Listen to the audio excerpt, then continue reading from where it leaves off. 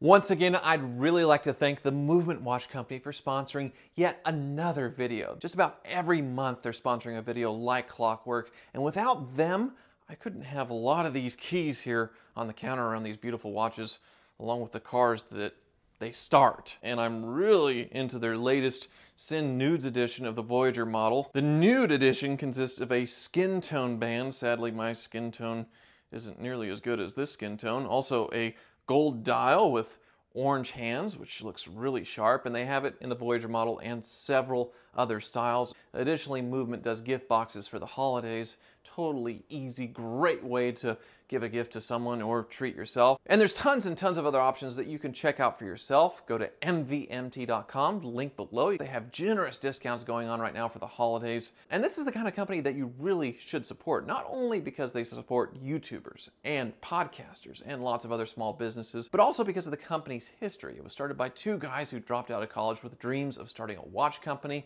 and they've been so successful that they've sold over 1 million watches now in 160 countries. mvmt.com. These are great watches, super stylish. I get compliments every time I put them on. So join me and join the movement. Now, back to cars. It's cold out there.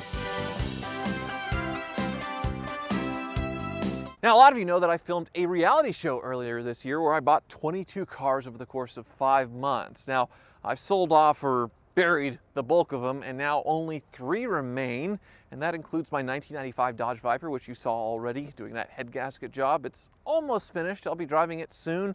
I also kept this 1994 Jeep Wrangler that someone modified to look like a Jurassic Park Jeep. It is totally awesome. Both of those cars are childhood dreams come true to own, but neither of them are my favorite. My favorite is actually this 1984 Jeep Grand Wagoneer, and I personally think Jeep, the Chrysler Corporation, was totally insane for killing these off in 1991. Or were they? Now, my Jeep's actually the first year of the Grand Wagoneer, and it was still owned at the time by AMC. It had not become a part of Chrysler yet, and I personally prefer these earlier versions of Grand Wagoneers. They're mostly the same on the outside, but all of the differences are inside. And oh, is it nice!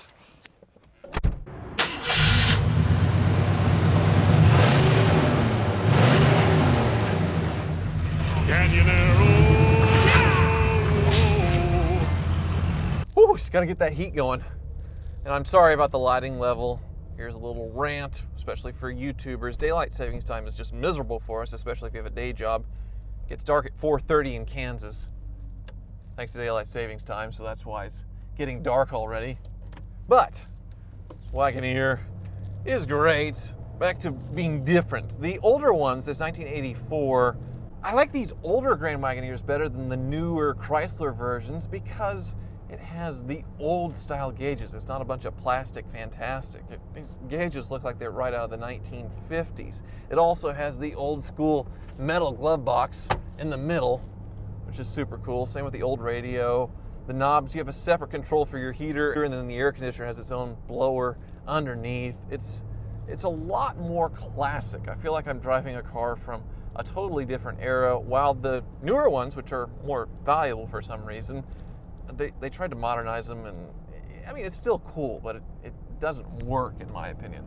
Now, one thing that they all have in common from 1984 to 1991, and really the ones that go back to the 60s, is this ride. The ride and comfort is unbelievable. I put it somewhere between my Buick Park Avenue and my Rolls-Royce Phantom in a good way. It's just that smooth.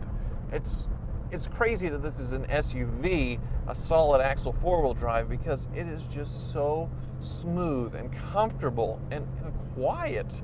I can hear the engine a little bit, but when I kind of cruise, even with the old window seals, this thing's like 34 years old and it has almost 200,000 miles on it, and it's still whisper quiet in here.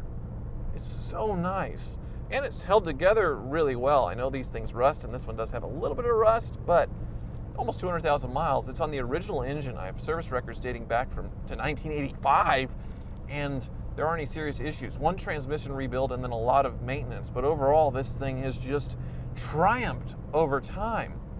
It really is crazy that They quit making these things in 1991 and replaced them with the Grand Cherokee. And it's a little short-sighted when you think about it, because the SUV craze really came into play, and this thing modernized would have been a huge hit.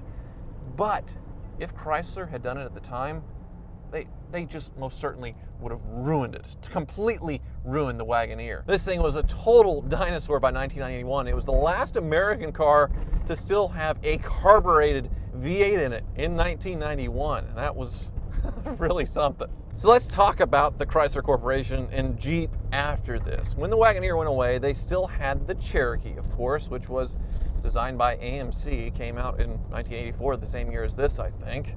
And they quit making that in 2001 and replaced it with the Jeep Liberty, which was an awful, awful SUV. I would suspect that there's more old Cherokees still on the road today than those Liberties. Probably not, but in a few years, that'll probably be the case, because they just weren't in the same league of build quality as the old Cherokees, those Liberties, the transmissions, everything. They were a nightmare for a used car dealer to buy.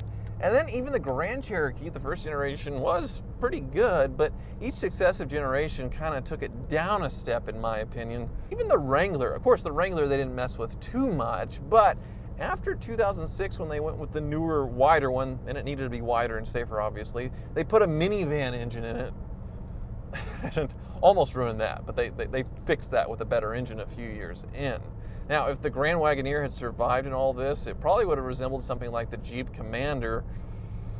And the Jeep Commander was another nightmare of Chrysler quality of that time. And then there was the Patriot. Yeah, the Patriot, we all know, that car could barely clear a parking curb. I can't believe they even called it a Jeep. So really, the Wagoneer dying was probably the best thing for it, for its legacy, because if the Wagoneer had continued, that name just would have been totally tarnished. And now these things are ridiculous collector vehicles. I actually bought one of these, a mint 1989, 10 years ago, for only $4,500. It had 80,000 miles on it. That thing would easily be worth $30,000, $40,000 now, which is insane. I had to pay more for this old 200,000 mile version, the less desirable 84, thousands more than the one I bought 10 years ago that was mint. Of course, Chrysler, Dodge, and Jeep have come a long way since their dark ages of the late 90s and the 2000s. Personally, I like what Fiat's been doing with Chrysler. I love the little bitty Jeep Renegade, and they've announced that they're going to start building the Grand Wagoneer again for maybe the 2021 model year. And once again, it's going to be a Range Rover competitor. And apparently, it's going to have a price tag to match the really expensive Range Rover as well. Now they're going to do this right, or at least I hope, and put it on the full-size Ram chassis. And a six-figure Wagoneer may sound insane, but if you think about it, how collectible these have become, there's certainly a demand. Mint condition examples of this Wagoneer, well, the final versions, the 1991s at least, they can bring $50,000 or more. A 1991 SUV. It's totally nuts, but these things have sort of re-emerged as status symbols for people wanting to look like old money. And I bet if they brought this back into production, it'd take a huge chunk out of the really successful Range Rover and more recently Lincoln Navigator sales.